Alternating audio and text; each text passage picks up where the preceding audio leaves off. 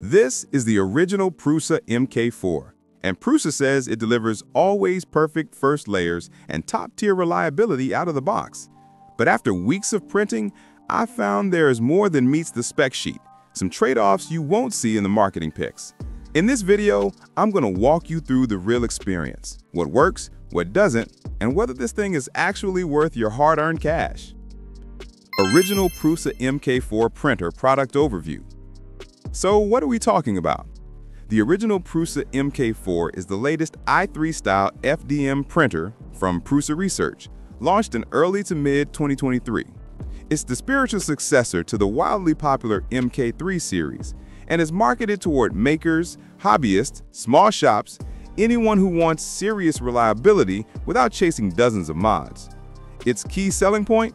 A smarter bed leveling system, a new extruder design, more advanced firmware with input shaping, pressure advance, and the promise that your first layer just works. Original Prusa MK4 printer performance. Okay, specs are fun, but how does it feel when you hit print? Over the course of multiple test prints, from mechanical parts to decorative models, I found the MK4 to be a dependable workhorse. Right out of the box, yes, fully assembled, it boots, runs a self-diagnostic, and then lets you print a test file. One of the first things I noticed, the first layer has a level of consistency I haven't seen in many printers at this price point. A review in Make magazine noted it even probes only the section of the bed that your model will use. That means less time spent leveling whole beds and more focus on your actual model. Print quality? Solid.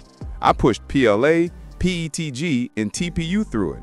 Layers are clean, bridging is decent, and with firmware tweaks enabled, input shaping and pressure advance, print times and artifact control improve dramatically. As Tom's Hardware points out, input shaping and those firmware enhancements arrived a bit later than launch, but now they're baked in for newer units. Features and tech. Let's dive into 3 standout features and why you should care. Load cell-based first layer automatic bed leveling.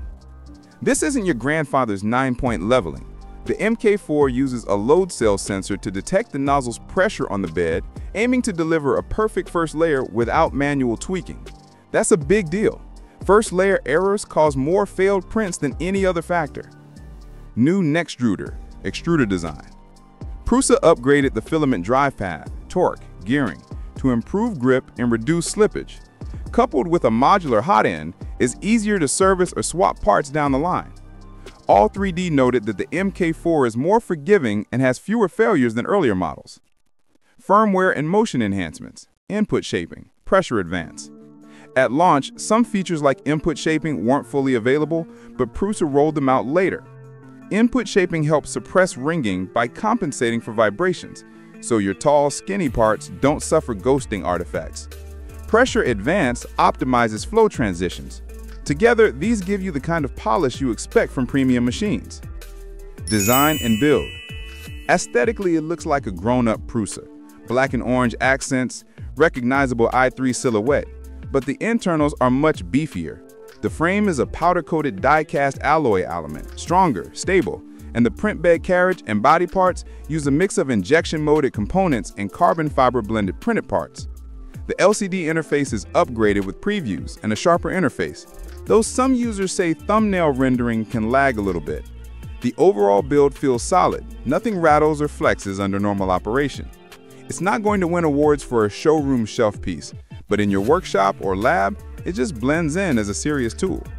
The only real design caveat, being a bed slinger or Cartesian design, it has a moving print bed. That limits how fast you can push it versus Core XY models. Pros. Fantastic first layer reliability thanks to load cell leveling. Excellent print quality out of the box with firmware enhancements. Solid build quality, modular design, upgrade path. Strong ecosystem and support from Prusa. Cons. Some reported quality inconsistencies, clogs, filament issues. Not the fastest machine due to the bed slinger design. Price is steep compared to many Chinese alternatives. Final verdict. So who is this for? The original Prusa MK4 is for the maker, shop owner, or serious hobbyist who wants a machine that just works, not one you spend your weekends tweaking. If you've been through budget printers, worked around failed prints, or wanted a more reliable set-and-forget machine, this is a strong upgrade. If you're strictly chasing speed or want a Core X